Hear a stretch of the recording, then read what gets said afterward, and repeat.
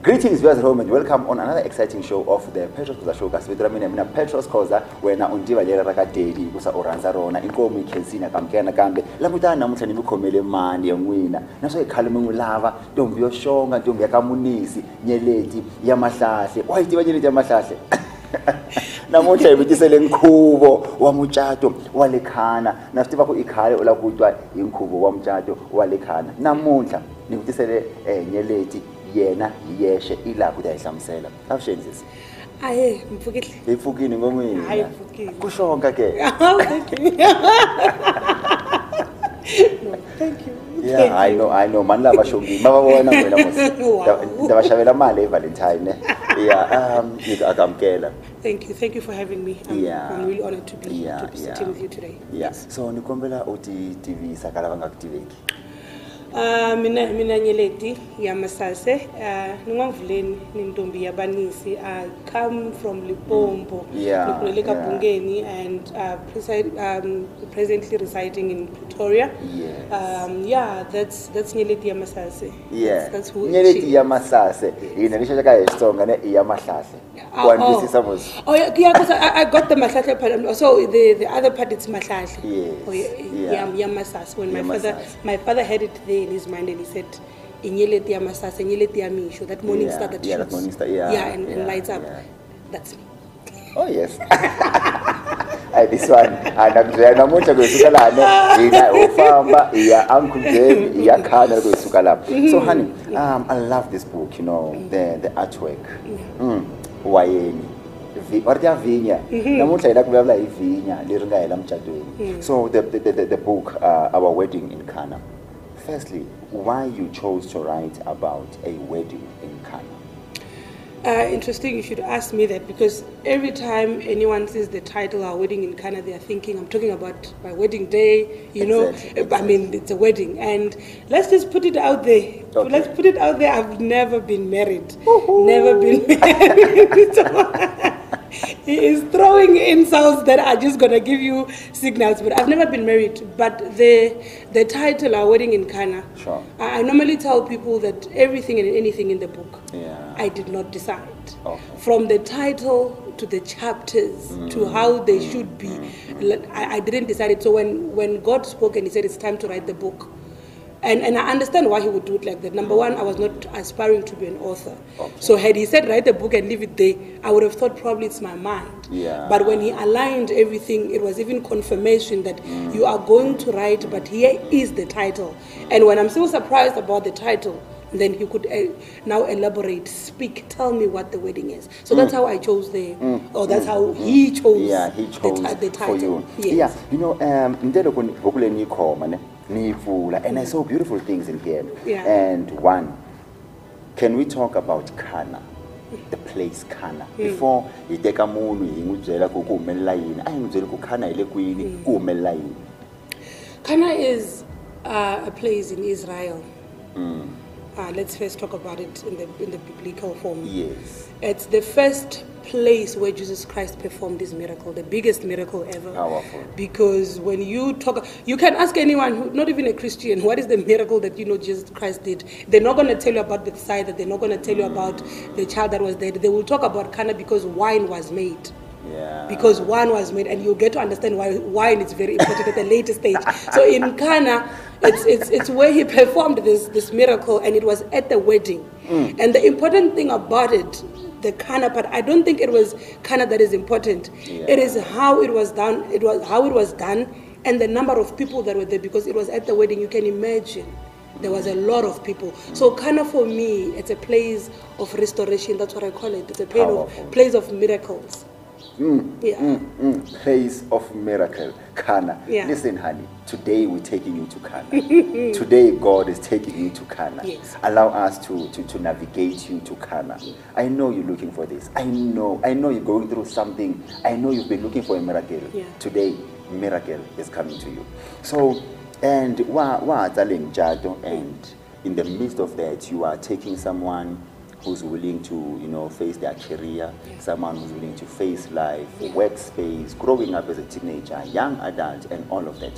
What message specifically that after me reading this book, what is it that you want me to know? You know, with that book, even when I'm still sitting today, because you need to understand, sometimes I'm still in disbelief that, you know, I wrote something. Yeah. And each time I go into it all, each time I revisit it, there's new revelation that comes with it. And one thing that I want one person to get, and I normally say that if you don't take anything or you don't hear anything in there, I want you to remember that He is still God even when things runs out. He is still God when you fail. Powerful. He is still God when you so much believe that it's about to happen and it did not happen. He is not God because he allowed you to go in. He is still God even when He says don't go in. So I want you to know that there's a God that sustains. There is a God whom, when everyone else runs out and they say, we cannot stand this situation, He is a God who comes in when there is death and He still speaks life. So when everyone is done reading this book, I want them to remember that there's a God that sustains, a God that restores, and He does it His own way in His own time. Yeah. His own way and His own time. Yeah. You know what? There's only one way that I know when I address God, yeah, He will surely hear me. When I call Him Shikwem. You know, even the hip hop cats, they try to do a song, Shikwem, you know, I'm saying Shikwem, Abraham. You know, I'm done. So, yeah, and you know, kuna makayi ngwana like about the guest of honor. Yeah. That is chapter number 2. Yeah. What are you telling us about the guest of honor? So, I mean, the minute somebody says you're a guest of honor at an event, yeah, you know, even your seat is properly reserved. Yeah. Whatever, even if you can arrive at a later time, oh yes, you will still find that seat. Powerful. Because the guest of honor is late, Yeah. is a no-no. It's reserved. Hallelujah. So now, when God was giving me the revelation about our wedding in Cana, and He said to me, Jesus Christ was the guest of honor at that wedding. And remember again, when we talk about the wedding, we are talking about your life. He said to me, our wedding in Cana, when I say your wedding in Cana, I'm saying your life from the time you were born until the very end. That is an ongoing thing. It's an event that is happening. Now at this wedding, who in your life, Mr. Khoza, who is the guest of honor? Whom are you holding up high? Which seat you will not let anyone sit on? Now when you have reserved this place for Jesus Christ, when He comes first, when even you can get to a point where you say, I love my wife, I love my children, but He comes first. In the last couple of days, there was something that I got in the morning that He says, I am heard first in the morning. You need to hear me first in the morning. You need to hear me first in everything that you do. Because if you hear me first, everything else will come in properly. So a guest of honor at this wedding in your life, it is to say that for me, I said in the book, I am grateful for my parents. I'm a PK. My father was a bishop. My mother, she's still alive even today. She's a bishop.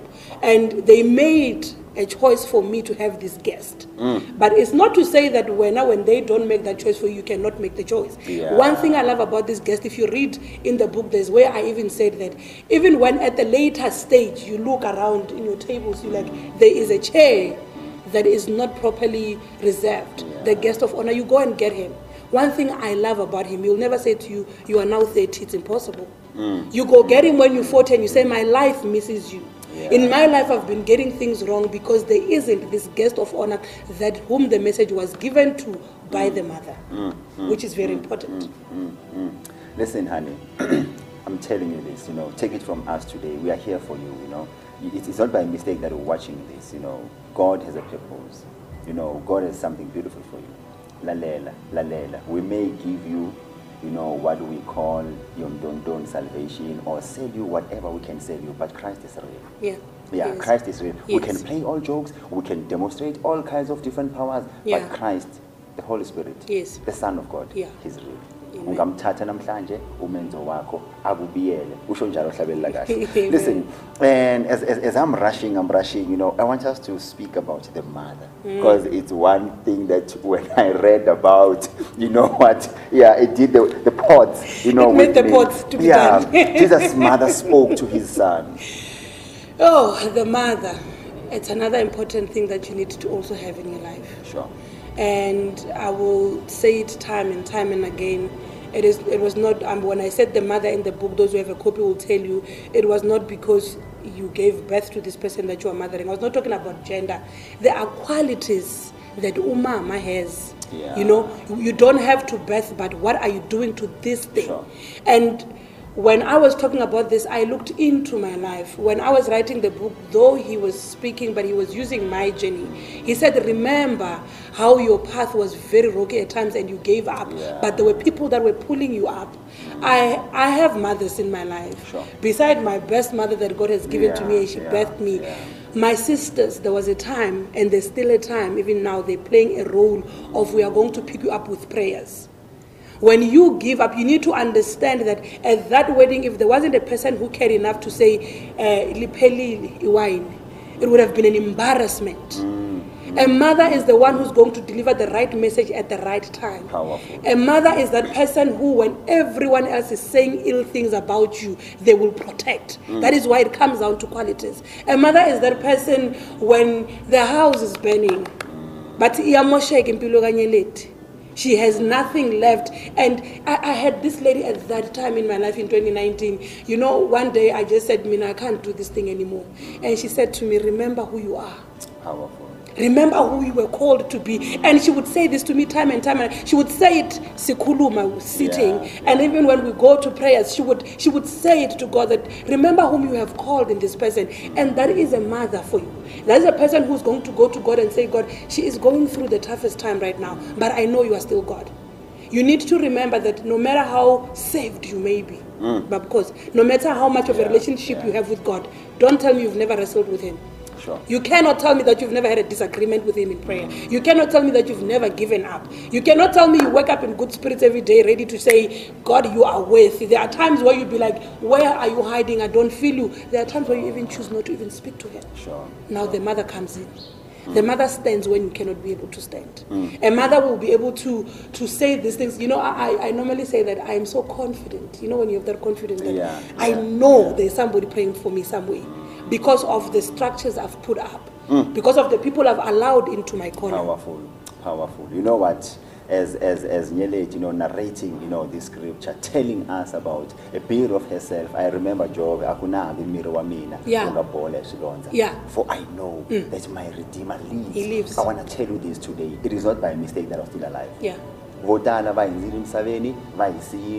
who have, you know, all medical and don't you can think about. Yeah. But bafambini COVID. And when I phone shesho shawena, shashingwe show shihlanza siku na siku, shikwembu shakulombile. For the fact that, you know, you are still alive, he hasn't done with you. One day he spoke to Jacob and said, you know, I will still take you everywhere where I want to take you. Yeah. Until I am done with you, I will bring you to the land, you know, to a space where I have agreement with you. Amen. Until you suffer a while, I will come and establish you. Yeah. I don't know what you're going through right now, but listen, the very same Jesus whom we're speaking about, he can touch you. I remember one time he spoke to his disciple, so that moya can come. It's because of he knew that when he was with Peter, he couldn't be with John.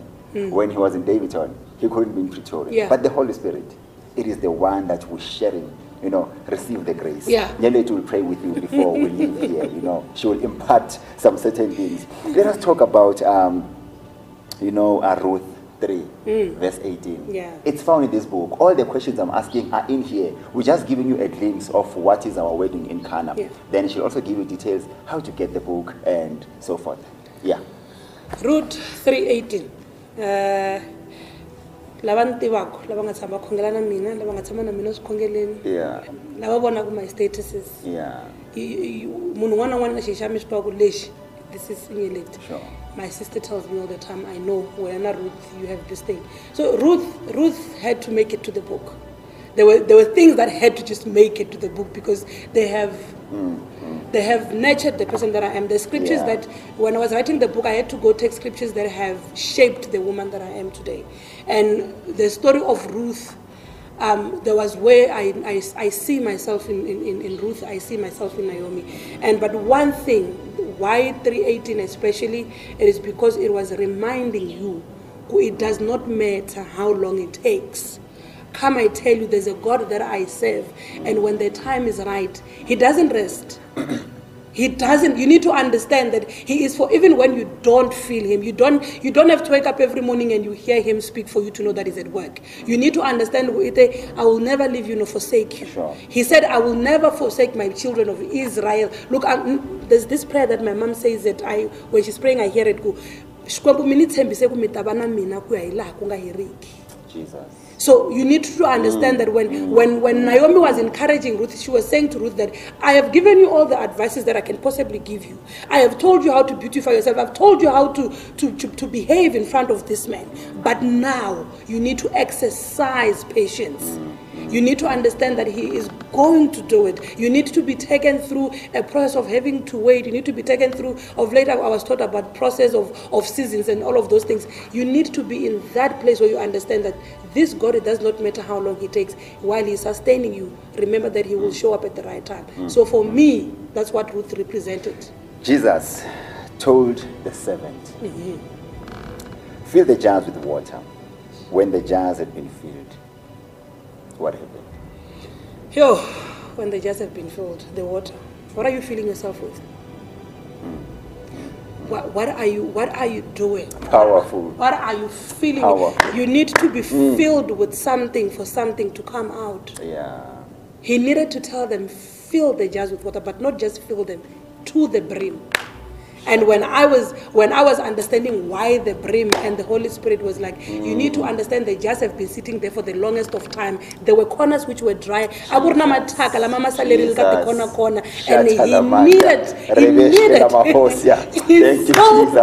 so needed to tell them that there are corners that only I know about. And I want you to fill them. They need to be dried up. It was now, water is life. Water births. He was about to birth a miracle. And for him to do that, he needed every corner to be wet.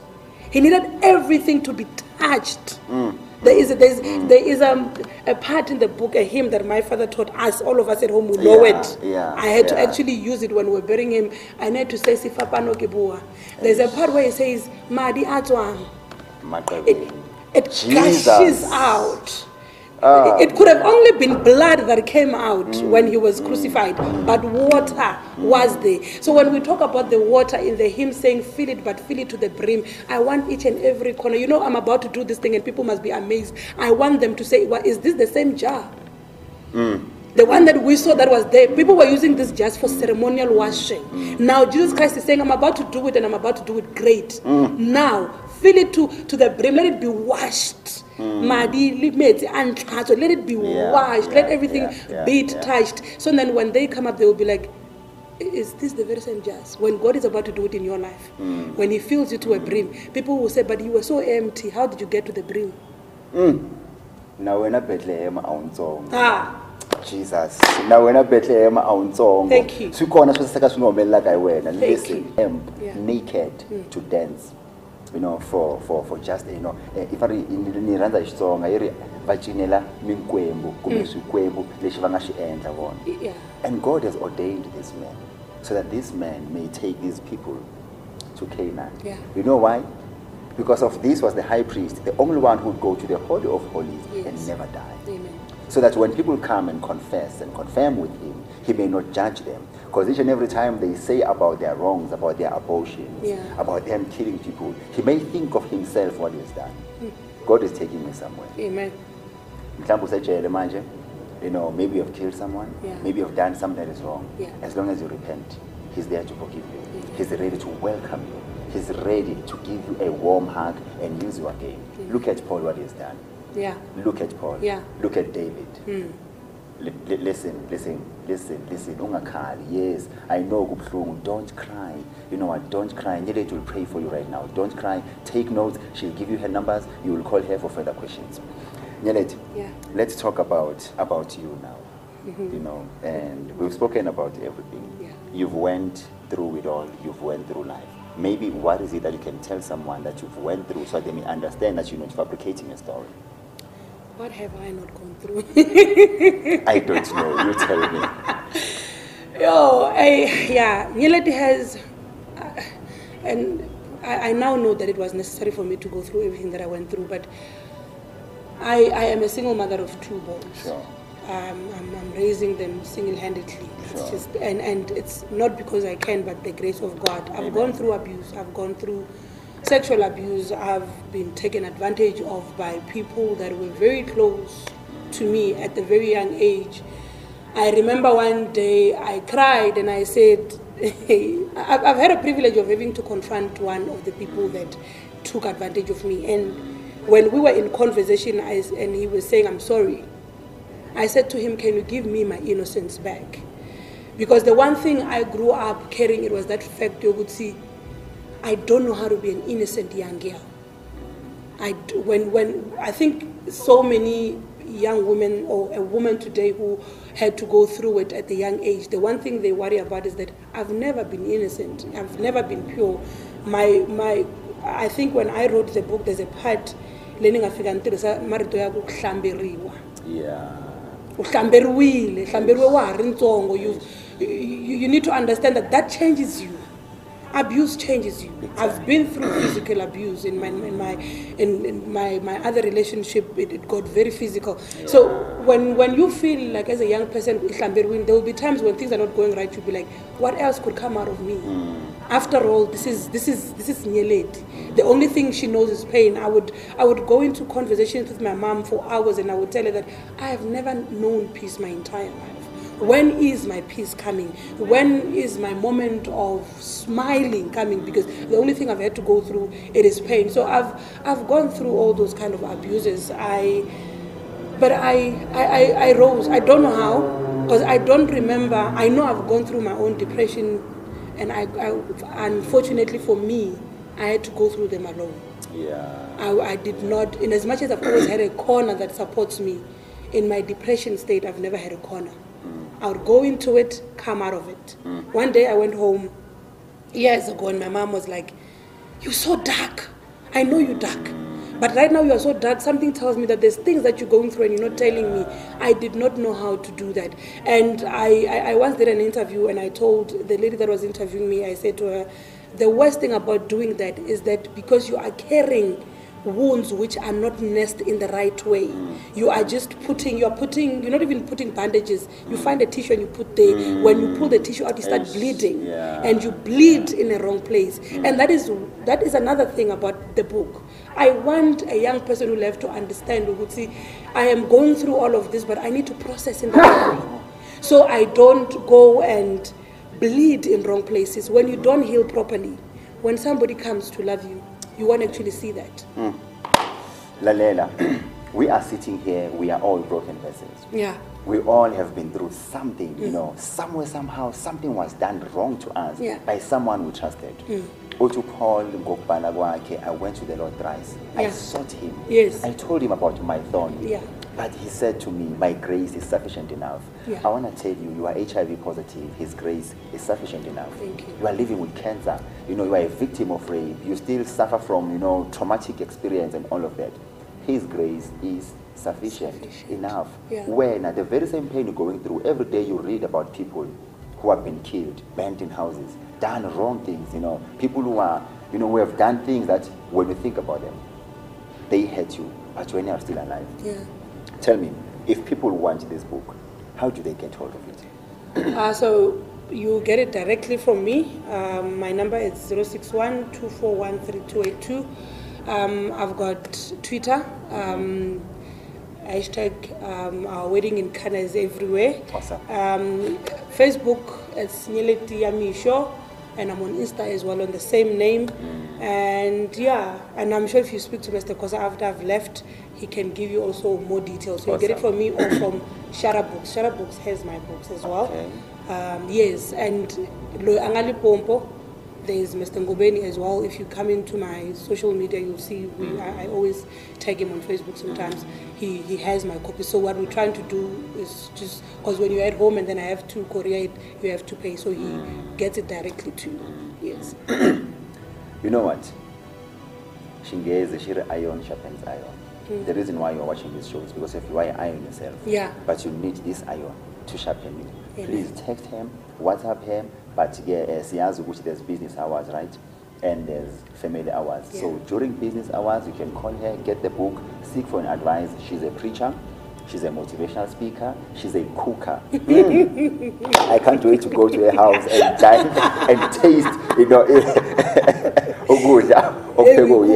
Listen, man, there's a lady now who's just thinking to take her life. There's a young girl now who's just been taken advantage by some group of boys. Her daughter, she's going through a traumatic thing. There's an old woman now who's just holding a key,